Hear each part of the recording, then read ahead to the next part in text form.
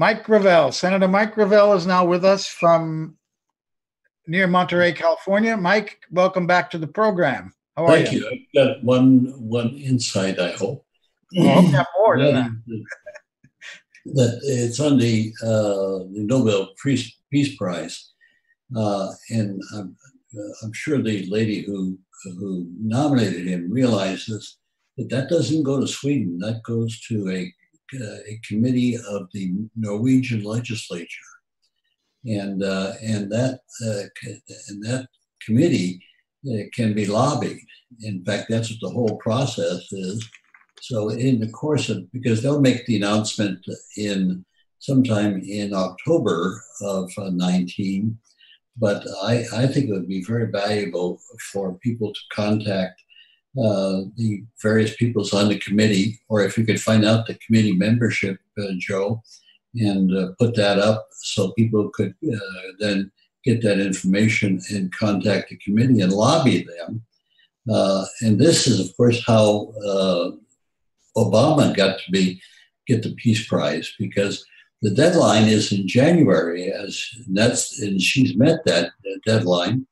And of course, Obama had just been elected. He was two weeks into his presidency when he was nominated to the for the Peace Prize.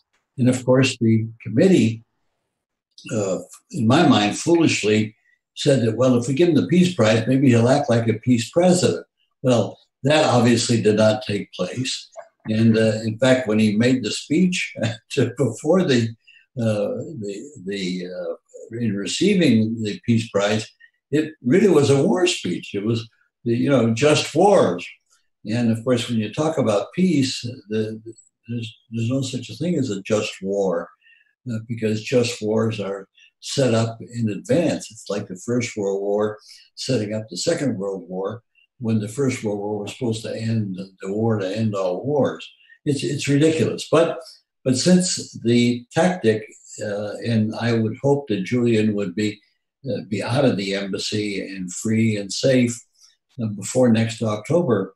But in the meantime, I would hope that we would try to lobby the committee, individual members on the committee, that this would be very, very significant for the cause of world peace. That is through a process of informing the people in the world as to what their leaders are doing. And that's what Julian was doing par excellence. So that's the insight I want to add. I don't know if I could add anything more other than we talked in terms of the last time I was on about getting the Labour Party to put pressure on the May and her party, and I believe a member of the Labour backbencher did come up with a statement about supporting Julian Assange. And so here again, if we could get Corbyn to the minority leader, if we could get him to weigh in, that would put really great pressure on the UK government, which might react by just bagging it rather than get all the heat. So those are my two insights, Joe. I don't think I can add anything more than that. Well, I think those are brilliant insights, particularly the idea of lobbying the members of the Nobel Committee, which should be public information. It's something I could dig out, and I would publish that, and hopefully people would take that up, and people watching us, and we can make more out of that on social media too, because that would be a tremendous thing if, in fact, he would get that prize. I didn't see a lot of media coverage about his nomination, which tells you something right there. That again, the establishment media, which does the bidding for powerful people rather than people, didn't see that as newsworthy. Just as they didn't see Giuliani's remark as newsworthy. Mike, I don't think you were on last week when we talked about Giuliani, but you know what I'm talking about. He was on Fox News. Oh yes, no, I'm very well aware. I was very excited by Giuliani's statement. I thought it might have a little bit of suction on moving Donald Trump, but maybe at some point Trump, is so erratic in what he does that he may pick up on Giuliani's statement in a conversation with Giuliani and react to it with a tweet. So that's possible in the future. Let's just hope. But there are several tactics that are being employed.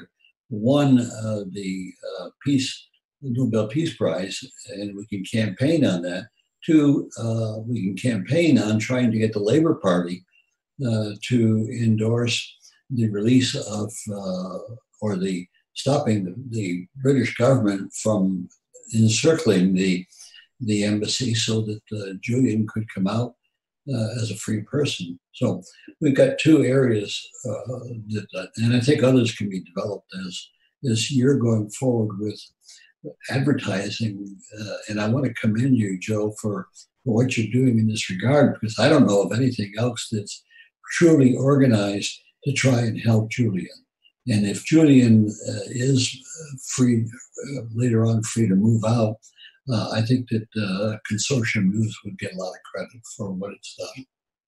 Well, that's very kind of you, Mike. And we're just doing what we can. I mean, it's a big story. This is an historic press freedom case. I don't know why any journals wouldn't be all over this, just as objectively reporting on what's going on. That's right. But then you don't want to put your hopes too much in the mainstream media, which of course is corporate owned and plays to the corporate interest. And one of your persons was pointing out earlier that you just know if you're in corporate media, you don't have to get orders to act a certain way. You just know that if you act a certain way, that will advance your career. And so that's the name of the game, is that mainstream media knows how to advance their career. But this is the same thing in politics. Why is it that the likes of Henry Kissinger and others are always promoted? And generals are promoted when they've done terrible jobs in their careers. Or politicians the same. I'm still resentful of the treatment that mainstream media gave to McCain. McCain never saw a war that he didn't want to enter into.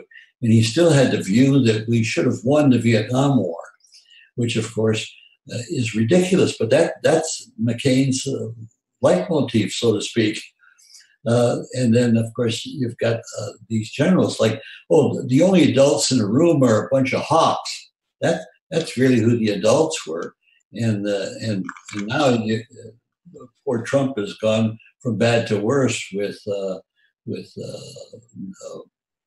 what's his name, who's a security advisor, Bolton. John Bolton. Yeah, he's horrible. He's horrible. So at least the other generals were more gifted in hiding their main thesis, which is continued war. And so then you get the liberals who excoriate Trump because he was going to pull out the troops. That doesn't speak well of the liberal invasionists, and we have a whole cadre of them. Yeah, I like that term. Instead of liberal interventionists, liberal invasionists. Well, speaking of Kissinger, of course, I wonder who lobbied for him, because he got the Nobel Peace Prize, which put a stain on that prize. Well, that was of course it was a co-issue. He and his Vietnamese negotiator were both given the Nobel Peace Prize, but the Vietnamese person would not accept it. He did not feel that was an action of peace. And of course, Kissinger would reach out for any honor that he could get to ensure his continued viability to mainstream media. Well, at least in Kissinger's case, they waited until after he, was involved in the secret bombing of Cambodia, the overthrow of an elected government in Chile, and numerous other crimes to give him the prize. Where in Obama's case, they just gave it to him in advance and waited for him to commit these atrocities. Well, they gave it to him to try to influence him, but you couldn't influence Obama. He was on his own pedestal. I don't think they're going to try that again. At least I hope not. Give somebody an award so that they would live up to it rather than having lived up to it. Well, Yeah. that's right, because it was so embarrassing with that. But but they every so often they do mainstream stuff. But with Julian Assange, you're quite right. It's what he's done at this point in time that's why he should be issued the Peace Prize. You know, it was his actions that brought about the whole Arab Spring. The so there's enough fodder out there to feed to the committee as arguments for issuing the prize to Assange. But unfortunately, the decision won't be made till September, October of next year. And I would hope that we would have liberated Julian from the embassy safely to to go where he would like to go. Well, just to completely confirm what you said about how corporate media works, having worked in it myself for too long, almost 3 decades, you absolutely nailed it. You don't get the memo saying report this. You know what they want. And if you step out of line slightly and try to put in a story that you know is going to be undermining of the agenda that corporate media has, and that agenda, especially on foreign news, is to support American interests abroad, not to report objectively what's happening in an international crisis or in any international story where countries are just clashing because they have interests. And nobody's a good guy. They're all bad guys. Some are worse than others. But to present the Americans as the good guys and to minimize and delete and omit the positions of Iran, of Russia, of North Korea, of Cuba, all the so-called enemies of the United States, which suddenly become the enemies of the corporate media too. They no longer have an objective view and see these countries as players in an international dispute or an international story of any kind, so that it becomes the American story in America. But now other nations do that with their media too, but they don't seem to pretend like ours does, that we're the best and most objective and blah, blah, blah. So you were absolutely hitting the nail on the head. Did you want to say something else, Mike, about that? No, I think that I'll have to excuse myself at this point in time, but I do want to encourage you to continue what you're doing in this regard, using Consortium News as the main public advocate for Julian Assange's freedom. Well, I thank you very much for that, Mike. And thanks for joining us today. Okay, thank you. Okay.